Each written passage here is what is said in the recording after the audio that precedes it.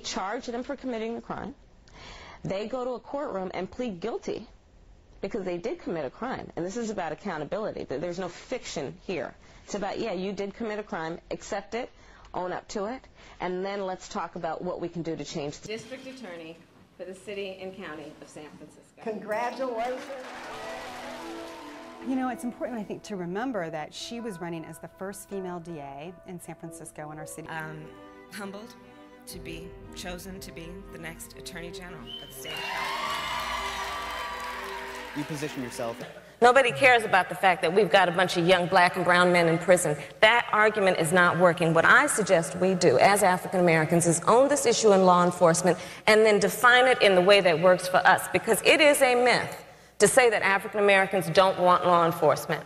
We do. We want our grandmothers to be able to walk to church and be safe. We want our babies to be able to walk to the park and be safe. What we don't want is racial profiling.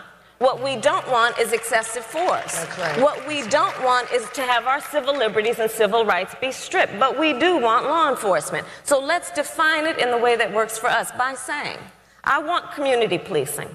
I want a police department that works in my neighborhood and in my community that reflects the mores and the culture and respects my grandmother, again, when they walk in to talk to her. I want a system of accountability in the criminal justice system that says law enforcement needs to own crime prevention as much as it talks about long sentences. Because nationally, only 18% of serious crime results in an arrest. Of course, my mother is here. Mommy, where are you? My sister Maya, my brother-in-law Tony. We could not be here without the work of every one of you, and so I just want to tell you that this is a celebration not just about me, but about all of us, and about our great city, and the work that we've been doing and the work we will continue to do representing the people. So we are here as our voice for justice. All of us here are our voice for justice. We're going to go on in the next 4 years and continue to do this great work. We're going to get better and better. We've still got more work to do. I want everyone to have fun tonight from my office. Walk home. Don't drive. And then let's get back to work tomorrow. But everyone deserves a pat on the back. And for all of you who have supported me over the last 4 years, I thank you, I thank you, I thank you. So let's just continue. Have fun and party. Party. There. Thank you. Thank you. Thank you. The connection, for example, between public education and public safety. We've been talking about why a chief law enforcement officer of a major city in this country is concerning herself with the fact that we have high truancy rates among African American and Latino children, and that, by the way, there's no coincidence between those numbers and who ends up in our county jails. We've been talking about why a community should put its resources into thinking about and prioritizing what is happening with youth in our community that are living in high violence communities and are experiencing post-traumatic stress disorder as a result of the bullets and the gunfire that they hear every night, and why that is relevant to their behavior in the classroom the next day and 4 and 5 years hence when they're slinging drugs on the corner. Affairs in the state of California. We know it's not a pretty scene at present. What are you looking at as you run? Well, I'm looking at California as being the place of my birth, and in many ways the place that is the source of innovation for our country. You know, I believe in that old adage, so goes California, goes the rest of the country. So in that way, you know, we have Silicon Valley. We have produced great things that have changed the way that America lives. So in many ways, we are still a very great state facing some of the best of times. But it's no joke and no secret that we also are on the verge of bankruptcy, and in that way facing probably some of the worst of times. And that being said, I believe in that old concept that, you know, in times of great crisis, there are also great opportunities. And I think our situation in terms of our economic situation is forcing us to critically look at the way we've been doing business and evaluate whether, even when we had more money, were we engaged in good and productive systems. And your book focuses on crime. The book is called Smart on Crime. Right. What does it do to our ability to prosecute criminals, to dramatically higher conviction rates for violent crime? Our justice system needs drastic repair. Early intervention leaves room in our prisons for the violent criminals who should be there. I did it in San Francisco. As Attorney General, I can do it across California. Time to play offense. It's time to stop making apologies and start making progress. It's time to stand up for our basic principles, to say yes on health care, yes for freedom and individuals' right to marry, yes for workers to collectively bargain, yes for a woman to make a choice for her own body, and yes for a path for citizenship for immigrants in this country. I thank you for the honor and privilege to be here. So let's get right down to business. We are here because we love our country, and we firmly believe in the American ideal that our country should work for everyone. That ideal is written into our laws, the rules of the road that create a level playing field in this country.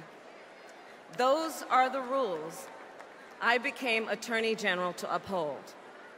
And those are the rules Mitt Romney would have us roll back.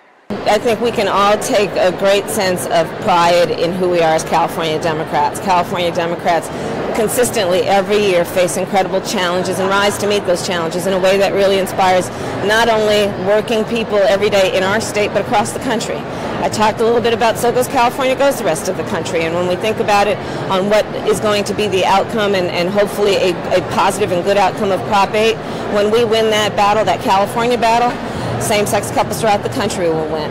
When we're looking at the issue of what we need to do around immigration reform, 1 out of 2 Californians is either foreign-born or has a parent who's foreign-born. We have the largest number of undocumented immigrants. We want reform in the state of California, and we're going to be, I think, a leader, and time will show, in pushing through reform across the country, doing just what is right in terms of being consistent with our principles, not only as Democrats, but as Americans. Let's wake up our neighbors, our families, and our communities, because we know so goes California, so goes the rest of the nation. Let's be proud. We Californians and we California Democrats aren't about playing the waiting game. Let's be proud. Under the leadership of the great Jerry Brown, we didn't wait on Washington to do the right thing by our immigrant communities. Instead, we, everyone in this room, helped pass the California Dream Act, giving every hardworking student an opportunity to succeed.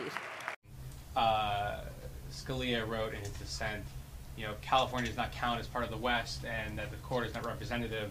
Of course, it was written by somebody from Sacramento. What did you think about that portion of his dissent, that reference to California there? Don't hate the player, hate the game. The reality of it is that, unfortunately, Justice Scalia has I think, caused many people to question the dignity of the court when he makes statements such as the statements he's made in connection with this case, and that's unfortunate.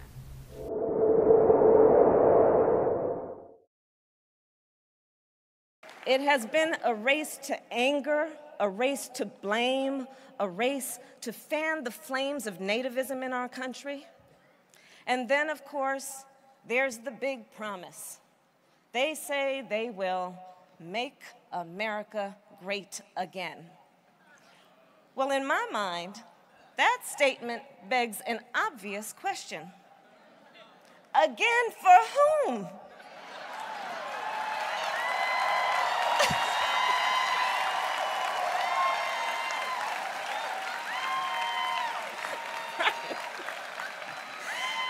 Can someone tell me exactly which part of the past they want to bring back? Because that's exactly what they're talking about. They want to go back. They want to go back on civil rights and voting rights. They want to deny the franchise instead of protecting the vote. Democrats, we know the stakes are too high. We are not going back. Let's hold these Republicans accountable in their districts.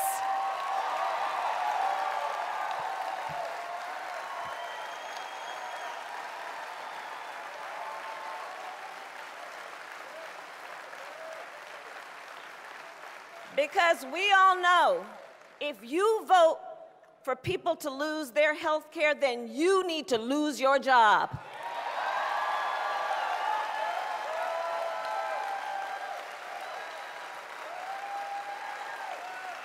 It's simple.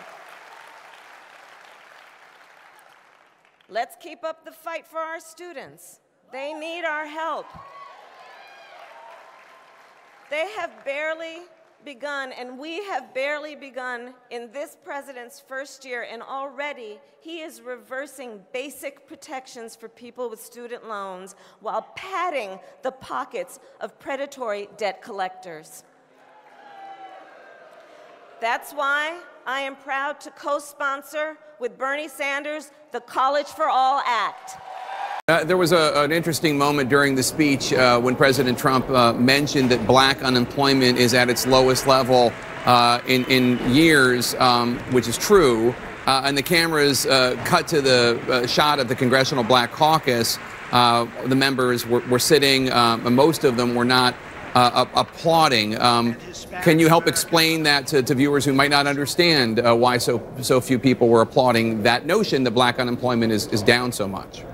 Well, and I wasn't watching on TV. I was there in person, and I'll tell you that many people, including members of the Congressional Black Caucus, were not applauding, and probably because we all know that the way that he should have made that statement is at the end of that statement he should have said, "Thank you, President Obama."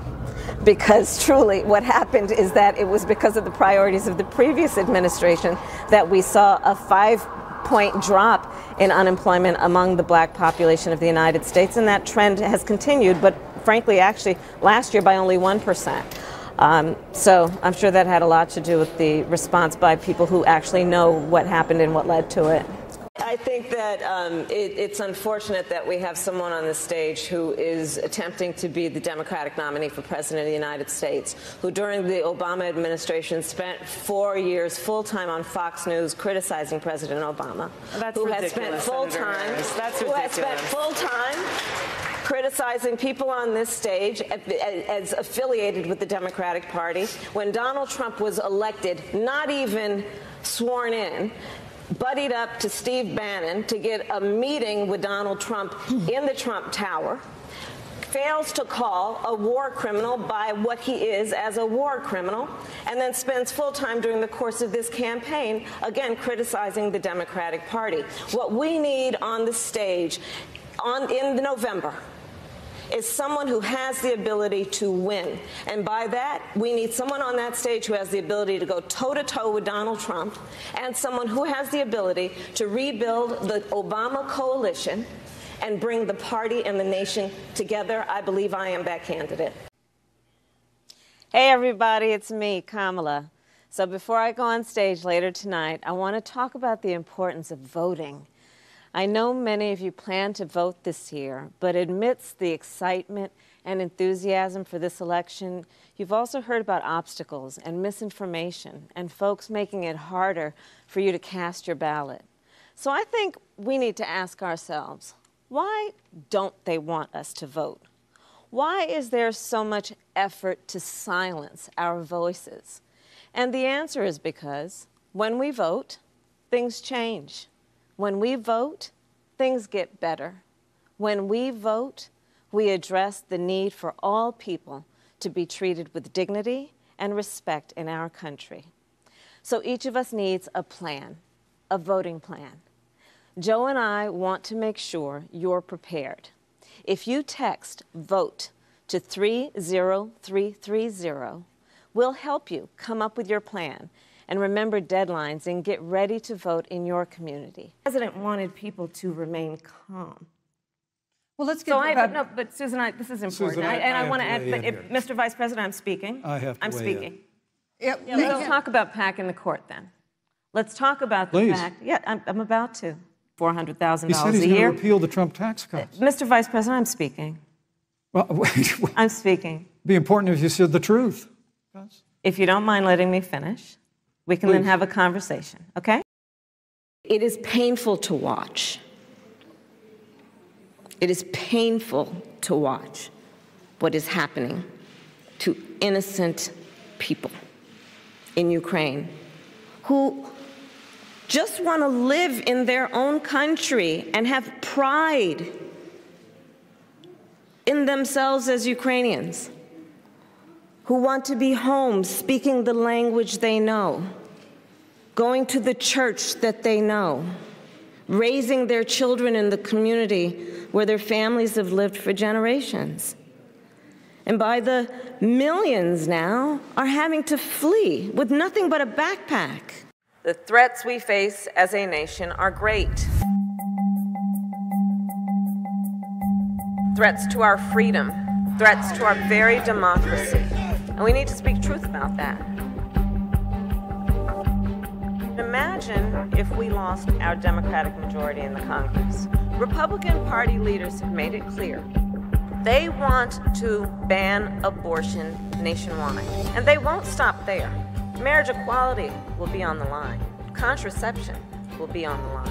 Without a Democratic majority in Congress, who knows what other rights they will come after.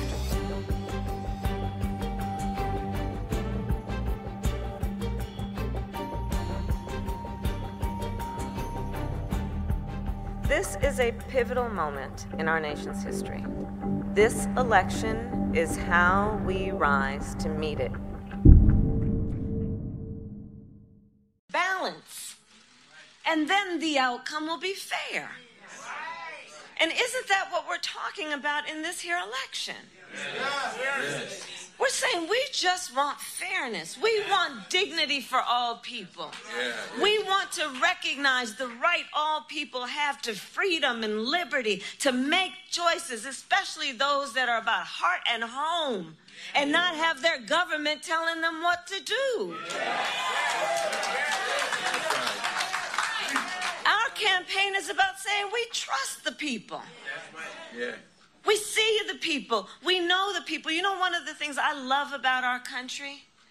We are a nation of people who believe in those ideals that were foundational to what made us so special as a nation. We believe in those ideals. And the sisters and brothers of labor have always fought for those ideals. Always fought for those ideals. And we know we are a work in progress. We haven't yet quite reached all of those ideals, but we will die trying because we love our country and we believe in who we are. And that's what our campaign is about. We love our country. We believe in our country. We believe in each other. We believe in the collective. We're not falling for these folks who are trying to divide us, trying to separate us, trying to pull us apart. That's not where the strength lies. And there is that. And so I say to all the members of UAW, and Shawn Fain is the first who I talked to about this, I am so deeply honored as a lifelong supporter of union labor for Tim and I to have the endorsement of UAW. And it is my promise to everyone here, when I am president, we will continue our fight for working families of America.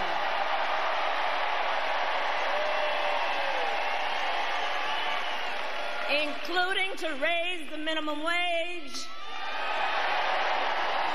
and eliminate taxes on tips for service and hospitality workers. Dear those who munch on this channel, yes, that's you, and you over there.